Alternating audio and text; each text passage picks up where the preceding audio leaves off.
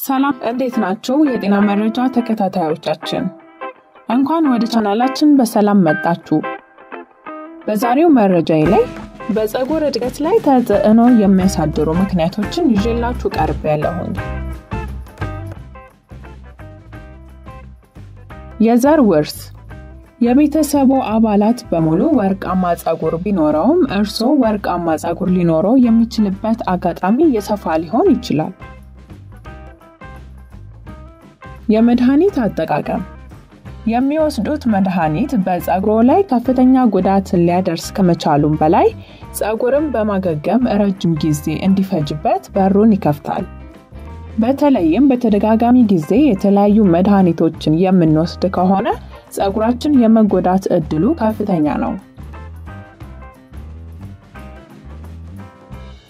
ህክምና ይህ ደግሞ ከጊዜ ወደ ጊዜ በተደጋጋሚ የሚደረግ የህክምና ክትትል ሲሆን ለተለያዩ ችግሮች እንደ መፍትሄ የሚወሰዱ አማራጮች የፀጉርን ዋና የሆነ የአስተዳደግ መሰረት የመለወጥ አቅም አላቸው ለምሳሌ እንደ ካንሰር ላሉ በሽታዎች የሚሰጡ የተለያዩ የኬሚካልነት ባህሪ ያላቸው መድኃኒቶች ፀጉር እንዲነቃቀልና ተመልሶ ሲያድግም ከለሩንና ገጽታውን እንዲቀይር ያደርገዋል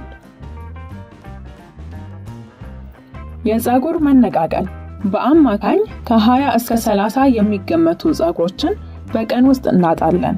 ይህ ተፈጥሯዊ ስለሆነ ሊያስደነግጥ አይገባም ነገር ግን አልፎ አልፎ የሚከሰት የፀጉር መነቃቀል በእርግዝና በጭንቀት በህመም አሊያም የተለያዩ መድኃኒቶችን በመንጠቀም ጊዜ ሊያጋጥም ይችላል ፀጉሩን ሽሩባና የተለያዩ አይነት ፀጉርን በመሳብ የሚሰሩ ስታይሎች በመንሰራበት ጊዜ ፀጉርን በኃይል በመሳብ የፀጉር ማብቀያ ቀዳዳዎች እንቅስቃሴ በማዛባት ፀጉርን ለመነቃቀል ይረዳል ወይንም ሊያዳርገው ይችላል የፀሐይ ጨረር የፀሐይ አልትራቫዮሌት ጨረሮች የፀጉርን አላስፈላጊ እርጥበት በመምጠት የፀጉርን ከለር በማፍዘዝና ከፀጉር ስር የሚገኘውን ቆዳ በማቃጠል ጉዳትን ያደርሳል ደመናማ በሆነበት ቀን 90% የሚሆነውን የፀሐይ ጨረር ደመናን እንደሚያልፍ በመገንዘብ ፀጉርን ሁሉ ጊዜ በከባድ ፀሐይ ወቅት መሸፈን ይመከራል ኮፍያ ወይም ስካርፕ አለም ደግሞ ጥላን መጠቀም ይህም በተጨማሪ ፀጉራችን ስር የሚገኘውን ቆዳ ለመጠበቅ የፀሐይ መከላከያ ቅባት ወይንም ሰንስክሪንን መቀባትም ተገቢው ነው የአየር ብክለት የሲጃራ ጭስና ከተለያዩ ስፍራዎች የሚመጡ አየርን የሚበክሉ አካላት ፀጉር ላይ በመስፈር ፀጉር ተፈጥሯዊ ከለሩን እንዲያጣና ህይወት አልባ መስሎ እንዲታይ ያደርጉታል ከሲጃራና ከተለያዩ የማብሰያ ስራዎች የሚወጣ ጭስ እንዲሁም በከተማ ውስጥ የሚገኙ መኪኖች የሚመጣውን የተበከለ አየር የፀጉርን ከለር በማብላሸት ረገድ ጉልህ ድርሻ አላቸው ይህን ችግር ለማስወገድ ፀጉርን በየጊዜው መታጠብና የፀጉር ብሩሾችና ማበጠሪያዎችን በንጽህና መያዙ ተገቢ ነው ፀጉር የምግብ አለም የተለያየ ጭስ ጠረን ካመጣና የመታጠቢያ ጊዜ ካጡ ፀጉርን በሚገባ መቦረሽ ከዛም ብሩሽ ላይ ስፕሬይ በመንፋት ፀጉርን በድጋሚ መቦረሽ ይገባል ሽቶን ወይም የተለያዩ ከፍተኛ ኬሚካል ባህሪነት ያላቸው ስፕሬዎች በቀጥታ ፀጉር ላይ መንፋቱ ተገቢ አይደለም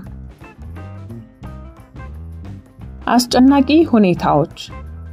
ጭንቀት በፀጉር ላይ ተፅዕኖ ያሳድራል በጭንቀት የተሞላ ህይወት የሚመሩ ከሆነ ለፀጉር ጤንነት አስፈላጊ የሆነውን የቫይታሚን ቢ መጠን በሚገባ መውሰድም ያስፈልጋል ፀጉርን በሰው ሰራሽ መንገድ ማድረግ ከዘመኑ እድገት ጋር አብረው የመጡትን ሰው ሰራሽ የማድረቂያ መሳሪያዎችን በመንጠቀምበት ጊዜ ሙቀቱ የተመጣጠነ ካልሆነ ፀጉርን ከሚገባው በላይ እንዲደርቅና እንዲሰባበር በማድረግ ተፅዕኖ ያሳድራል ሰፊ ጊዜ ካለን ተፈጥሯዊ በሆነ ሙቀት ቢደርቅም ይመከራል የተለያዩ ኬሚካሎች